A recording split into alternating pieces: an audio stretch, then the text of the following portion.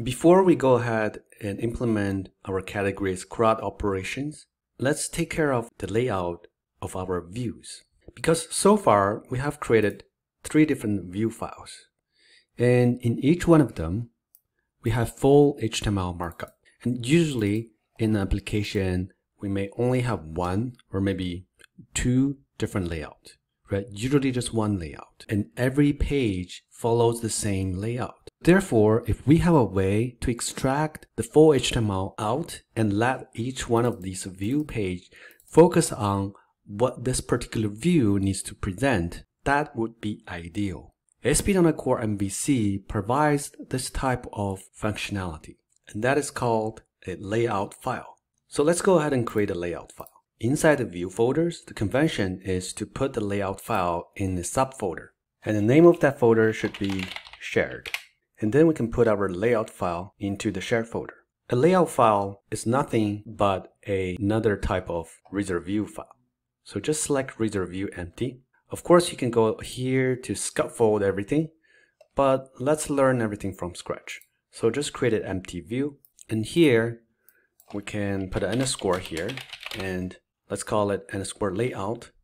The underscore here, it's not anything special. It just tells us that this is a layout file instead of a normal view file. And in here, you can just enter your HTML layout the way you want it. At this moment, I just want to have a simple HTML layout like this. It has a header area where we can see the title is Supermarket Management. And then I have the body. Right now it's empty. I have the div, and inside the div is where I want to render the content from each one of these actual view files. Okay, so everything specified in the view files comes here. So how do I do that? I can say add render body. This special method here takes the content from the view file and render that in here. So basically, this is a placeholder for each one of those individual views. So with this layout file specified here, let's go to each one of those view files that we have implemented so far. And we need to specify that this new layout file is layout of this particular view. So how do we do that?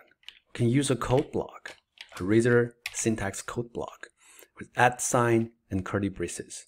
And here I can say layout. This layout is a string, and then I can just specify the name of the layout, just like this. So with this specified, I can remove the HTML and just provide the content that I want to have for this particular view. In this case, I'm just showing the title and the category ID.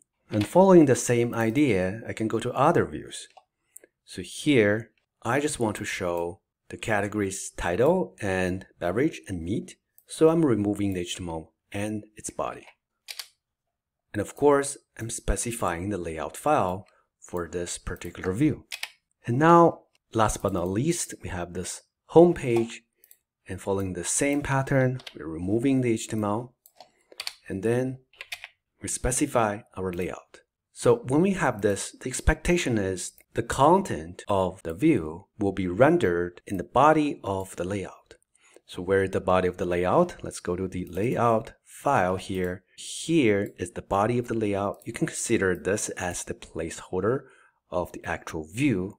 And then this function is used to render the content of each one of these views into this placeholder. So let's give it a try. Let's run the application. All right, you can see the home page works the same way as before. Let's go to categories page. And you can see the categories page also displays the same information as before. Although the HTML tag has been removed, click on the beverage, I can go to the category number 1. Clicking on the meat, I can go to category number 2. So everything is working just as before. So that means our layout file is actually being picked up by the view. Everything seems to be fine. There's only just one problem here. If we use this approach, that means for every single view, we have to remember to specify the layout on the top. And sometimes we may forget. To solve that problem, we can add a view start file. So again, we're going to add a view, which is an empty view, and then let's name it view start.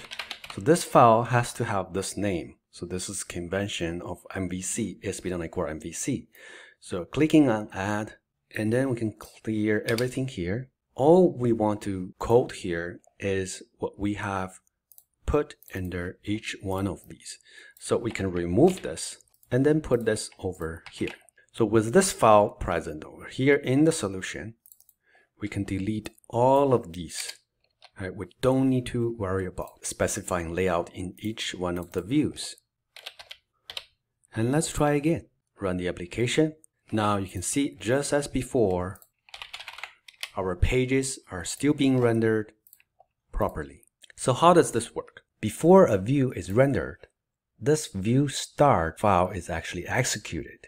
So when it's executed, it specifies the layout of this particular view, right? And then when we navigate to the categories page, MVC attempts to render this view. And before this view is rendered, again, this underscore view start special reader page is executed, and it specifies the layout for this view. So therefore, we can say that this special underscore view start.cs HTML file is automatically executed before rendering any views. So therefore, we can centralize some logic in here. Right now, we're just using that to specify the layout file. Of course, you can use it for other purposes, but for now, we're using it for layout file. That's everything I want to cover in this video, and I'll see you in the next one.